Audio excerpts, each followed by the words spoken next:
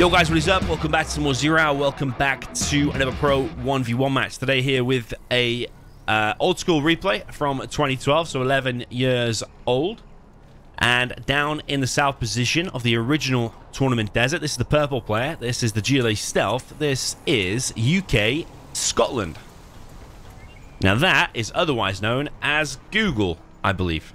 Up at the top position with the China Nuke, this is the pink player. And this is why you no kill. So, yeah, I'm guessing this is a Clan Wars match. UK was a clan at one point. I think also Rage was in that clan at one point as well. I don't know if it was within the same month or whatever, but at some point Rage did join this clan. I think he was called UK Pikey, I believe. And was there a UK Cymru? Which basically is Wales, if you're familiar with the UK. You've got England, Scotland, Ireland, and Wales. But yeah, this is quite in favor of the stealth, I think, with the cars. This is the old school style, where you would get the two cars from the beginning and you would send them across the map. It would be kind of crazy to go back and play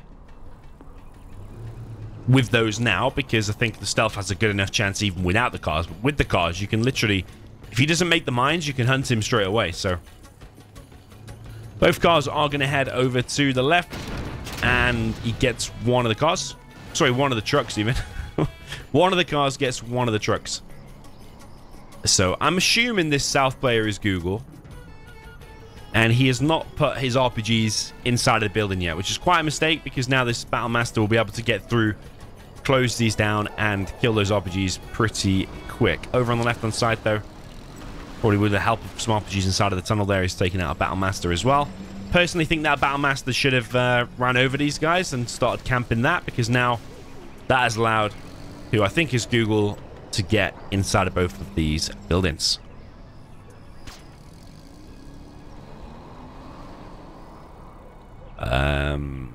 Some interesting players there, actually. Zig was a player from Asia who was actually very good as well. Maybe not like on the same level as Google, but he was like a solid, like, kind of freestyler level player, I think.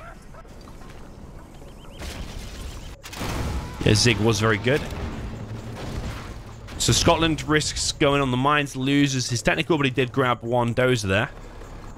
He's now making the quads. Not that great against Battlemaster squads. But in numbers, you can still take him down. Battlemaster around the back just clears that up. And yeah, all the trucks still in play at the minute.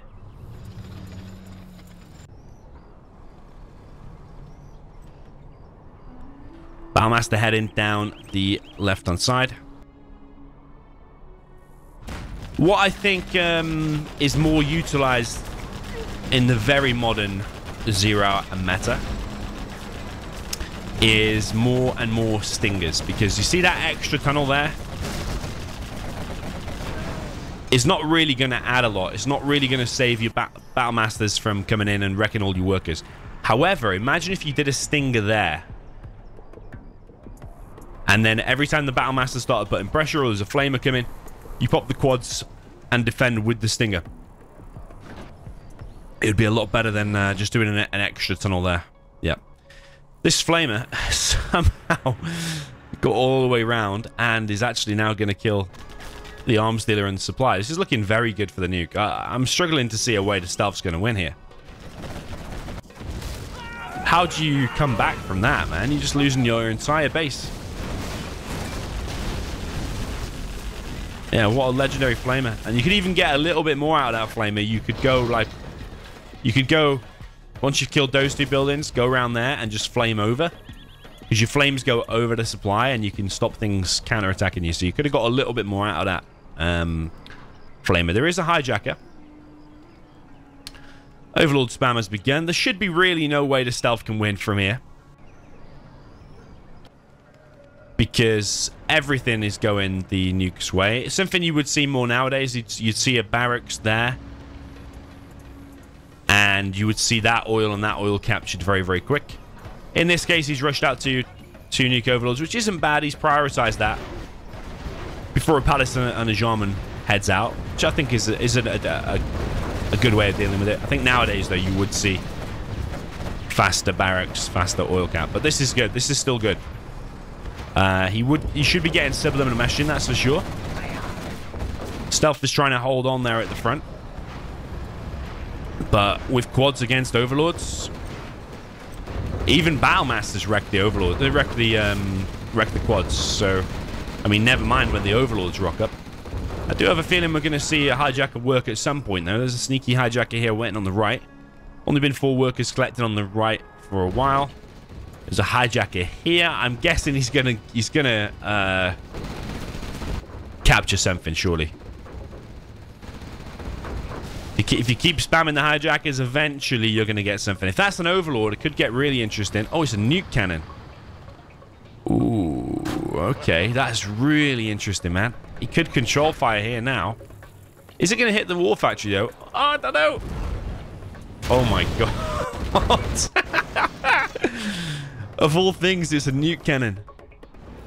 Oh, my... The awkwardness here. I don't know whether hitting them trucks is a good idea. I think maybe better doing more damage, because now he's hunted. Any damage you do to buildings now can't be replaced, but you still kill 2 trucks. It's still good. That was a legendary hijacker. But yeah, one thing with the nuke, he's so focused down the mid, and he's not got that oil and not got the Lotus out. So he has no vision on the right. So this flame is going to get in. That overlord's going the wrong way. So both players are taking immense damage here. I still have Google on WhatsApp, by the way. I message him every now and again to ask him if he's coming back. His answer basically is, unless there's another pandemic, then he's not coming back. I think he's got a wife now. I think he's busy with work and stuff like that. And I think it takes some willpower to put game into his side when you used to be spamming it so much. Like, Google was known for being one of the biggest spammers in Clan Wars. He would play like almost 1,000 games in a month of just Clan Wars. I think his record was like 750 or nearly 800, something like that. I think that record has been beaten now. I think Freestyler might have beaten it, actually. But this base trade is insane. I still think the nuke should win, though. Because how are quads going to break through that? You have to rely on another lucky hijacker, really.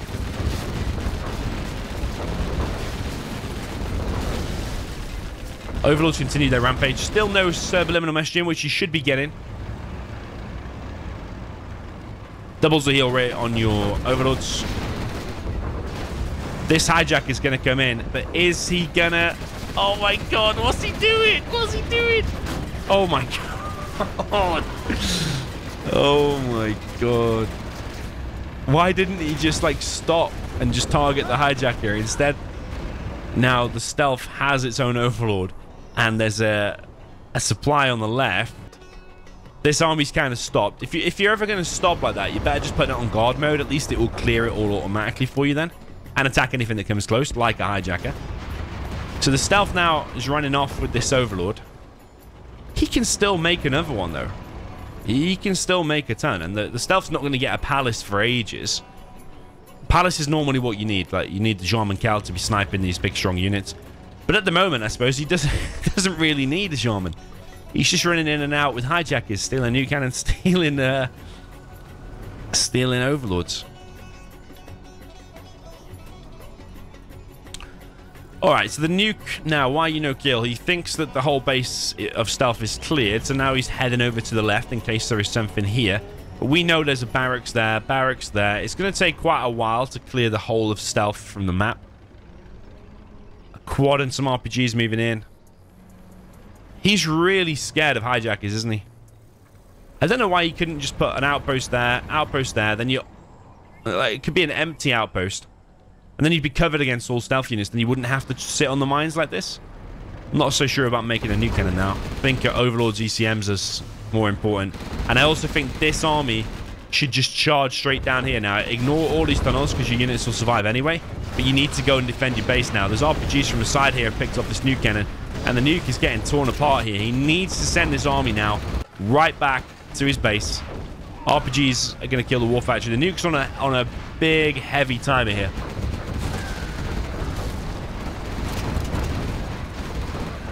Overlord going for the crushers. The micro could have been a little bit better, but now the thing is that Overlord will die in a 1v1 against that Overlord. But it doesn't matter. The nuke's base is getting wrecked. This army should have been clicked past all them tunnels. Killing them tunnels was not important, but getting back to your base and saving your base is important. You are victorious. What an insane game. Short and sweet. Short and snappy. So if we think back, which hijacker really won the game? I personally think it's the one that got inside of the Overlord. That really won the game. But the one that got inside the nuke cannon did make a big difference as well because it hunted the nuke. But I just feel like the nuke was a little bit slow and ponderous. Like there was multiple decisions you need to be making. Like sending them Overlords all back to his base. Or he could have even saved that dozer when he got hijacked. He would have been notified about it. He could have moved the dozer really close to the nuke cannon. Because the nuke cannon has like a minimum distance that it needs to fire. So then he would have been able to save his dozer. He also could have got the oils sooner. And he also could have just had like one battle master just chilling on the right. If he had a flamer hijacked, I suppose that's another one actually. A flamer must have been hijacked too. If he had a flamer hijacked, he should be covering the sides. And he even had an Overlord at the top right actually when that flamer came in. So I think there was a skill level difference there. I think the purple stealth is Google. And yeah, we all know he's a very, very top player. Probably top 20 of all time, top 15 of all time, maybe even higher than that. Whereas DoMiNaToR, not sure who that is, but hopefully he's still watching the channel. I don't know if he is or not, but if he is, or if Google's watching this, drop us a comment and you'll see. If Google's in the comments, you'll see just how many people want him actually back because he was a super, super beast player, especially like on DEFCON, but especially in 1v1s when he was spamming. And there's some fun people here as well. Trojan, I think he used to play with Google a lot in 3v3s. Might be mistaken. But Zig used to be a really good 1v1 player from Asia. I can't remember which part, though. Is it like Indonesia or Malaysia or Thailand or something like that? It might be Thailand Zig is from, but yeah. Anyway, let me know what you thought in the comments. GG, well played, and I'll see you in the next one.